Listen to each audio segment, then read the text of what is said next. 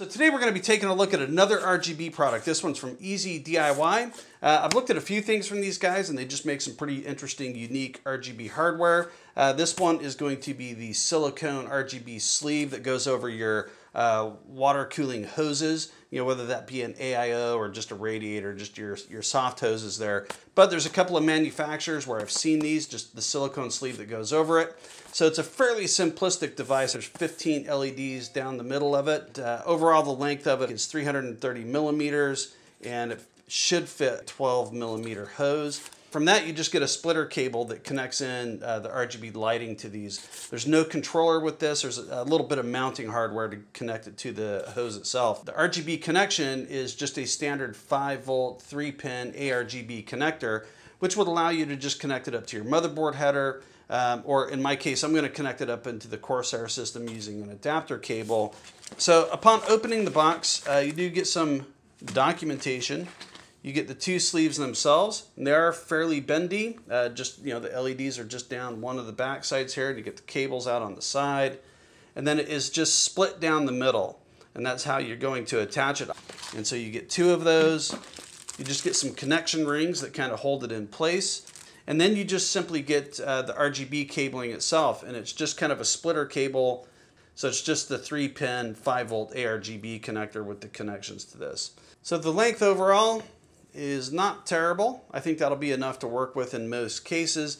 And of course, there's a little bit of length here at the end of these. Now, there's nothing inherently difficult about installing this product. It's soft silicone, so it's very easy to do. But essentially, you just want to start on one side and split open this silicone tube and then just slide it over your water hose and just kind of work it on there. Again, it's not really difficult. Now, this AIO here, the one with the black hoses, was relatively simple to do. I'll show you coming up. I did the other one in this other case. It's a white water hose. It has a much tighter bend in it, and it's kind of weird how I bent it. And so that one was a little more difficult to get looking good. But once you get the first one on, just put the second one on. And the only thing you really need to consider at this point is which end do you want the connection. And we'll talk about that in just a second. But basically just orient that so that it's, the cable that's going to connect to it is just closest to where it's going to connect to on your motherboard or your controller. Once you get those installed, you're just going to take all these little clips. There's 6 of them total. You kind of separate them. They're pretty tight, so you kind of got to work them on there. And then once you get those on there, the whole thing with this product is just going to be take your time, and you just kind of have to work it so that it's looking its best. But basically, just get those on there, and there's really no right or wrong way to position them, just whatever is going to look the best. Now, regarding that cable, there's 2 ways to connect it up. The cable from your motherboard or controller has 2 connections on it. You can use just one connection and then connect it at the ends as you see here in the middle basically, and it will act as one big RGB strip of 30 LEDs. That looks good because the effect will kind of go across all of them as you see here, but you can choose to do it another way. You can disconnect that and leave both of those end connectors just empty and use the splitter cable and connect both ends here. But then they each get the same signal, so as you see they just do the same exact thing. So you might want to play around with that and just see, whatever's going to give you the best, visual aesthetic. Now, if you choose to use the splitter cable, these connections at the end, there are a couple of RGB products that use this connector. This is a deep cool fan. As you can see here, you could extend off of that. Obviously, the next thing to do is just go ahead and route your cable back. In this PC, I'm just using an RGB hub. Now, this RGB hub is then connected to a Corsair Core XT using an adapter cable. And once you kind of get all that in there, you just want to kind of work this hose. And you kind of have to twist it around and work those end caps, because you kind of got to get that seam to close up here. As you'll see on some of these videos, that seam is not quite closed, and you can see the black hose underneath there. And it doesn't look very good. But you just have to mess around with this is what I found. This tube, because it's straight and it has this slice down the middle, you kind of have to rotate these around and it will eventually just kind of naturally close up on its own, as you can see here. Once you get it to kind of naturally close, because it's soft silicone, it actually looks pretty good. You can still see it when you're looking at it, but you can achieve a pretty good look with it, at least on this more gradual bend in these water hoses I was able to. The other one coming up that I'll show you was a little more difficult to do. So you can just kind of get a visual representation here of kind of what that looks like. I'll give you my final opinions here in just a minute, but it does actually look pretty good. You know, the LEDs are on the back of that on a white strip, and as you kind of hide that back there, it kind of does diffuse out in a pretty cool way. Now this is Corsair IQ that's running these RGB effects, and it looks good. You could play around with this, you know, connecting the end cables and making it one big sequence, or you know, you're just gonna have to mess around with it until it looks its best. I've got this video as close as I can get as a representation of what they look like in real life. I would say the camera probably diffuses the look slightly, and so it maybe is not quite so diffused in real life, but it's pretty close. It looks pretty good. Now here's the Tower 500. As you can see here, the water hoses here have kind of more of a unique bend. It wasn't necessarily really difficult to put them on, but it was difficult to get them looking good. I really had to kind of twist and turn you know, to get these to close up, and as I'll show you here in just a second, I really honestly was never able to get this to look really great.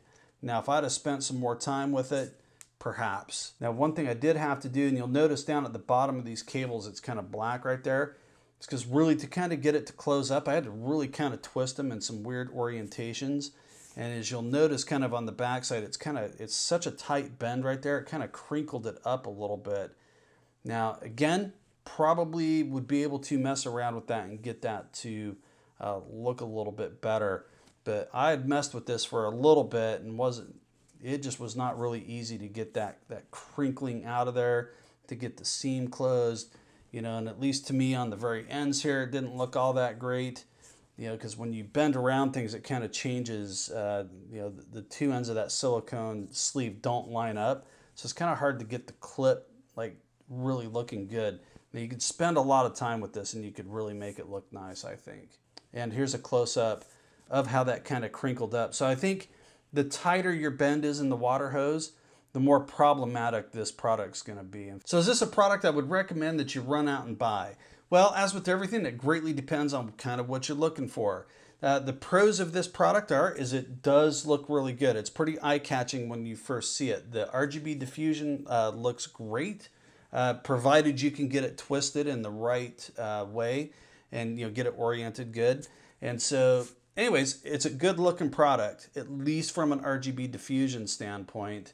And the second pro to this is it's fairly simple to install. It's one 3-pin 5-volt ARGB cable. You get a couple of different connection options depending on whether you want it to be one long RGB strip or if you want it two single ones doing the same thing. And of course you can expand off of the end of that if you have the right RGB equipment, but I wouldn't count on that for most people, I think.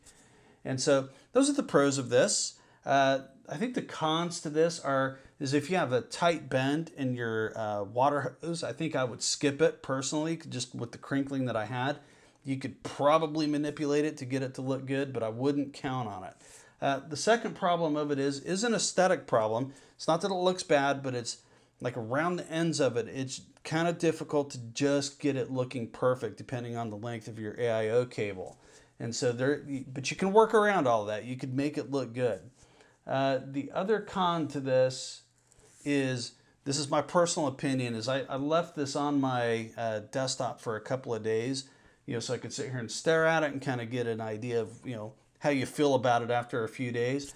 And it just kind of started to feel like somebody with a big jacket on, somebody's got a big winter coat on, it's just kind of fluffy, kind of big and puffy. That's kind of the way it started to feel. Even though it kind of looks cool, I kind of just start not really like the aesthetic of it. So that's my personal opinion. And so for me personally, I've taken them off. And although I really like them, kind of the look of it, I don't love it. And I'm not going to leave them on there. To me, it looks better without it, personally. Now, there might be some other uses for these. I was thinking maybe, some cable management hoses or tubes or something like that. Some other cool place you could use them. If you have any ideas on that or whatever your thoughts are, let me know in the comments below. But that is going to do it for today. Let me know what you think. If you have any questions about this, I am always happy to answer questions when I can get to them. And thank you for watching, and that's going to do it for today. Bye.